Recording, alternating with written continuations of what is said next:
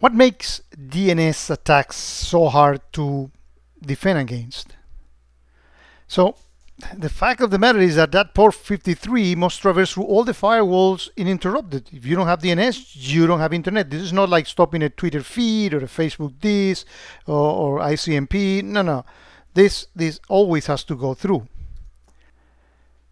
The other characteristic of DNS is that it has to be very fast because that's where the whole thing begins in the conversation. So delays are not accepted. So therefore UDP was the protocol that the designers of the internet selected for it, which makes it really fast, but it can be spoofed. Technically speaking, there can be DNS traffic over TCP, IP, or TCP, but that's only between DNS servers. And yeah, some clients can do it on exceptions, but it's after some delay. So in reality, UDP is the king of the DNS traffic, therefore can be spoofed. Therefore, I can send a DNS request to a DNS server pretending that it comes from somebody else.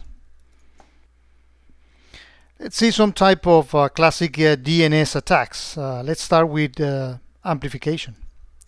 So in this case, you get a group of botnets or a botnet that sends spoof short requests to DNS resolvers which response is going to be very long, and there are going to be lots of them coming, and I'm going to make them from my bot that has maybe thousands of elements out there, sending requests on behalf of the person I want to attack, and then all the answers that are going to be long that come from that DNS resolver are going to go against the poor IP that I'm attacking, that I spoofed. So DNS tunneling is nothing more than really encode in the text fields of the DNS traffic command and control to botnets. So it can go freely, and it can be interpreted by the victims of the command and control. Let's take a look at cache poisoning. This is sending a request for a random or type of DNS request that my DNS server is going to ask somebody else, because I don't have the IP address for that strange URL.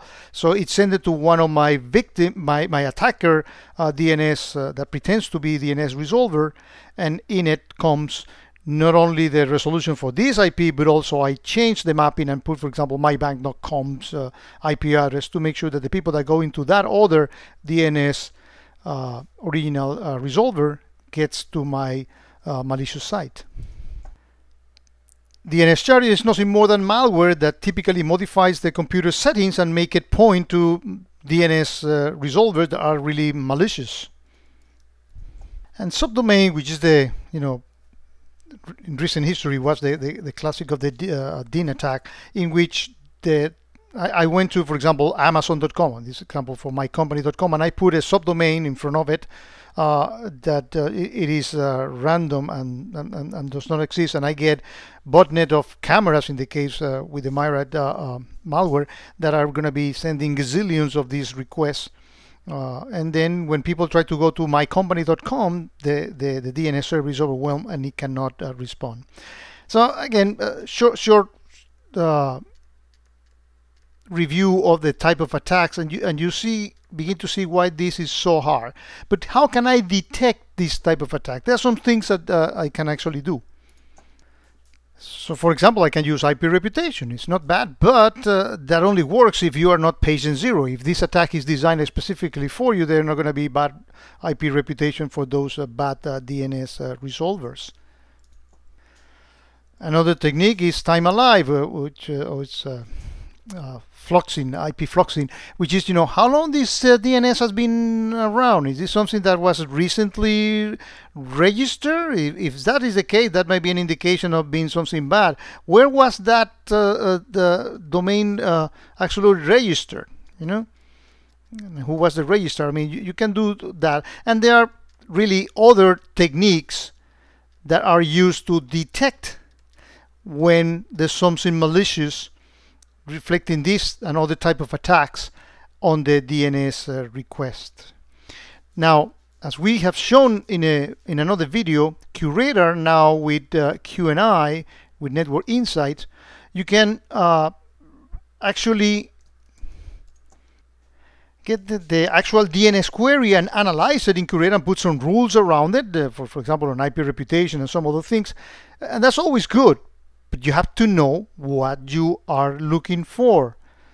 What were the things that you do not know that, for example, have no IP reputation or have no previous patterns that can be detected? What if somebody's targeting your organization? Well, we need some sort of prediction of that. And for that, we need some sort of analytics. So I need a very capable box of really taking all the traffic of my network and analyze it and do sophisticated things like cluster analysis to see, what is deviating from the norm in my company with my type of traffic. This type of requests, deviate from my common clusters. So let me take a look at those. Some decisions tree to look at this type of characteristics. Some Bayesian network, neural network, and there are very many other techniques. And the right type of platform for that is technologies like IBM Streams has been, working for 10 years doing this type of analysis. An algorithm like the one that SPSS actually bring, that combined with geo IP or location data, combined with an X-Force feed to already get, what has been cataloged as malicious there, and some blacklisting that you may want to have in you may want to add as part of your normal process, and you may also want to have some whitelisting, and process all that, and in real time with all that massive amount of traffic is going to generate some results that are going to be sent to my QRadar box. And QRadar with fire offense, I can do searches, and I can do all the other good things. That's what we're going to be showing in this demo. The package I installed from the App Exchange is this one, CyberSentinel from Jeskel, and it comes with a VM that has SPSS and Streams in it. And here's the view of the actual analytics that is performing, and I'm replaying some pickups that has normal data embedded with some real attacks, and the tool is actually processing this and sending events into QRadar. So let's actually take a look at in here, and we see some of these type of events.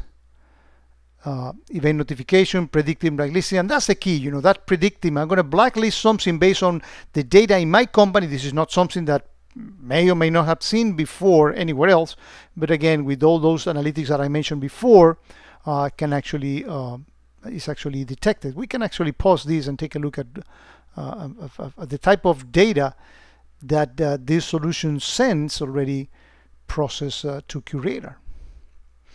So in here we can see, that it sends it in nice leaf format for QRadar to detect it, and the package also comes as with some rules that begin to fire as soon as I get those particular events. So in here we see the destination IPs, and we can actually go ahead and immediately put those into reference sets, and or notify my IPSs to block incoming data coming from those IPs, as we have shown with Palo Alto and with XGS, and we will also show that how you do the same with Cisco IPSs as well. So in order to do this dynamically, my engine detects something, QRadar fires offenses and tell IPSs block these things as they come in, so we can stop the attack real quickly. The tool also comes with some safe searches. As you can see, these are advanced searches, AQL searches, that give me, as we are saying, the top domains that are being sending bad DNS traffic to me, and these are the domains, and you can see that these are not good type of domain IDs, and these are the machines from my internal network that has fallen victim to this.